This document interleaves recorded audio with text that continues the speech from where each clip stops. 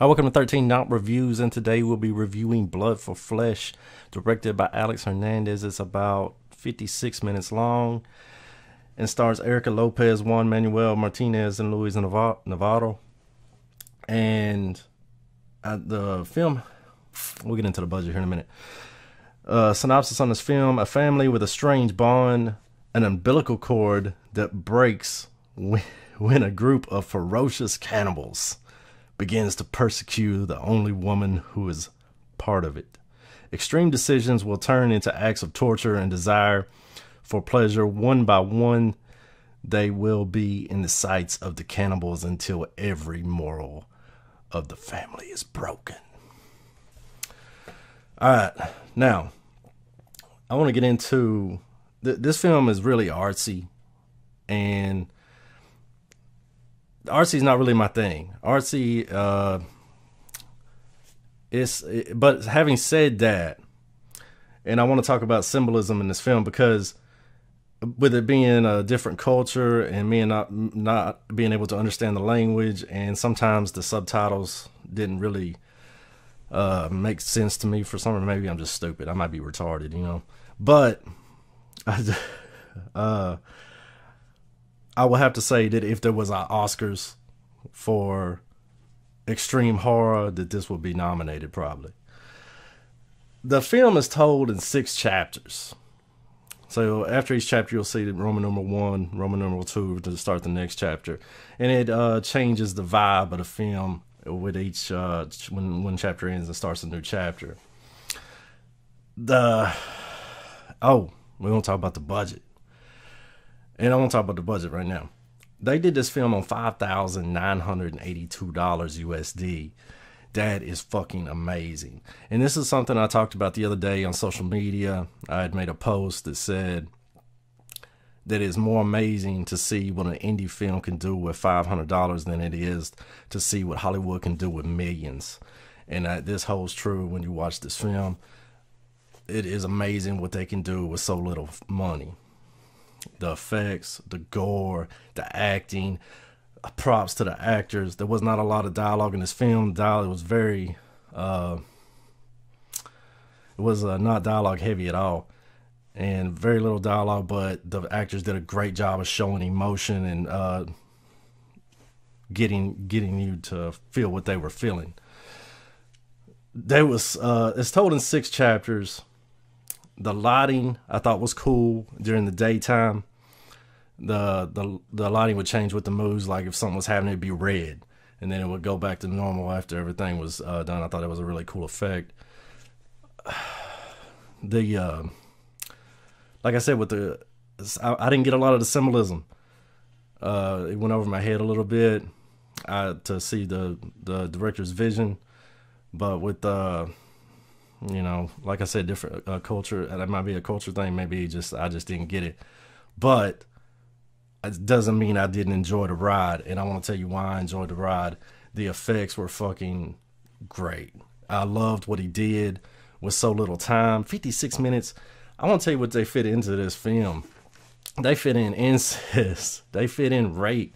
They didn't just rape the girl. They raped the dude too. I mean, they got abortion. This is a lot of stuff for so little a cast. There are 3 main cast members. Then you got the cannibals. The cannibals, you didn't see a lot of them, so it was mainly up to the 3 cast members to tell the story. One of the first attacks of the girl attacking the father. So you got the father, the brother, and the sister. You got the first attack, I guess. I mean, it kind of shows a little bit of the cannibals at the first. Shows baby being born, which I guess is the girl in the film being born, and it kind of fast forwards, I guess. But the first attack would be the girl attacking the father. Now, I mean, the girl seems like she went a little loco, but it kind of skips around like to the next chapter and stuff. I don't remember exactly the order of the chapters. I do remember it shows one where they're captured by the cannibals, and you got the girl getting raped. You got the cannibals eating animals or something, and then raping the girl. One cannibal's raping the girl. One cannibal's raping the father. not the father, the brother. One cannibal's raping the brother, and then it shows them back, and then you got the abortion scene where it shows her stitching herself back up, umbilical cords all over her stomach. You got ones. Oh my god, the fucking mirror scene. Oh, how did I fucking even forget about the mirror scene? She's standing in front of the mirror, naked, rubbing her face and rubbing makeup all over her fucking body, and then grabs a fucking box.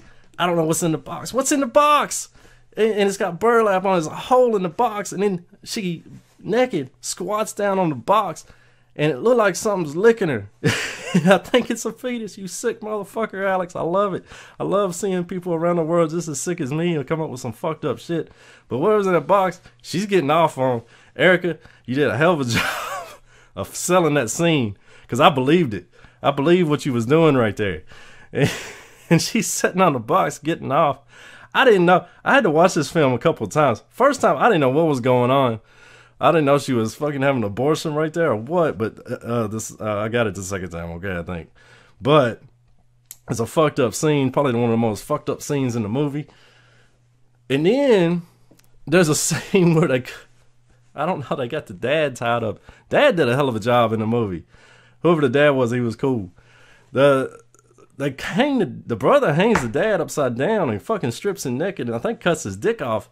You really can't see it because they kind of hiding the effects, but I'm thinking they cut his dick off because that's what I would have done. Or and it shows the blood coming down his face, then they let him go, and then he goes back in there, and there's his sister's wanting to fuck him up, I think. But, he can't do it, I don't know. But he's like, help me to want to go out there and cut him or something, I don't know. But she ends up fucking the brother. So you got this whole incest scene right here. And then it shows the camera angle from inside the girl's vagina and the dick going in and out. I was like, oh shit, they used that shot. That shot. That was a weird shot. But I've seen it in other films before, so it's nothing new for me on that. But you know, so you got dicks getting cut off, you got incest, you got from the inside of the vagina shot, you got her sitting on a fetus licking her shit or something. And like all this is fit into 56 minutes, so how could you not have a good time with this? The music was on point. I thought the music was really cool. It kind of set the mood. It was different. The music was different. I kind of liked it. The best scene of the film, though, I thought was the ending. I mean, some of y'all might like the more fucked up shit, but the ending to me, I thought was fucking cool because it kind of reminded me of like a Western kind of feel with out there in the fucking desert. I thought the actors did an excellent job out there like that. I mean, half of them's naked running around barefoot. The amount of, hats off to the actors for going through all this stuff. Because on a $5,000-$6,000 budget and you got actors doing this fucking good, doing the things that they do out there, it is fucking amazing. And this is why I love indie more than I fucking love Hollywood, and I always will, for the shit they go through for such less money. These motherfuckers in Hollywood getting paid millions of dollars. $6,000 budget, that's it, to make this motherfucker, and to do as good of a job with the gore, the actors selling everything the way they do. I fucking love it, man. But the ending scene, I'm not going to tell you what happens, but there's a tree somebody's tied to a tree. And that right there was a very cool scene. No music. It's just the person tied to the tree and the person tying them to the tree. And then something else happens after that. So you get all this, and the fucking payoff at the end was fucking awesome. So I definitely recommend this movie, and I recommend you go get it from Tetro Video. Look at that. I like these book boxes. If you've got a Region B player, all Region player, look at that artwork on the front. It's fucking awesome.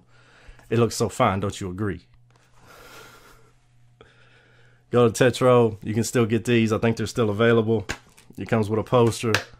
Cool disc art. Definitely something to check out. Like I said, even though the artsy stuff ain't for me, I still enjoy the ride. I'm I'm more, I'm not as into the artsy films as I did, but I still enjoyed this film. So check it out. The one thing that I do have that I could complain about in this film, and I think the director knows it too, is the lighting. So you're out there in the middle of nowhere, and it looks like you only had like one light or something. So a lot of the scenes are dark. It's real dark at the night shots. So if you buy this, make sure that if you're gonna watch it during the day, you gotta black everything out, or to see what's going on in the film. I had a tough time seeing what was going on the film the first time I watched this, why I had to watch it the second time. Or watch it late at night with no lights on at all, because any glare on the TV kind of like, I couldn't see what was going on with some of the shots because of the lighting, the bad lighting. But you live and learn, and hopefully he can get some better lighting. But like he said, it was working with a lower budget. Shit happens. You got to do what you got to do to get the job done. But go check out the film. I'll leave a link in the description below where you can buy it. And I appreciate y'all hanging with me. And y'all come back and hang again sometime.